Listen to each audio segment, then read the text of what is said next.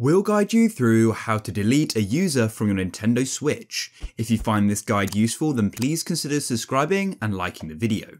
So first of all, you need to go down to the bottom row and tap along to your settings, just like so. Tap on the screen or just use the A button.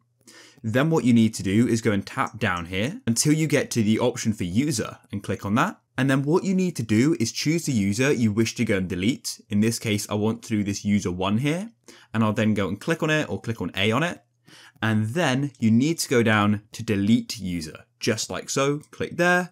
You then need to go and confirm your decision by clicking on continue and then next. So just remember that all saved data will be deleted. But if you go and press on next, then you need to go and click on delete this user to go and confirm your decision. So click there and then the user was successfully deleted. And now we've just got 2 there. So it's that simple. You can press the home button and you can go and use your Switch. If you found this useful, leave a like.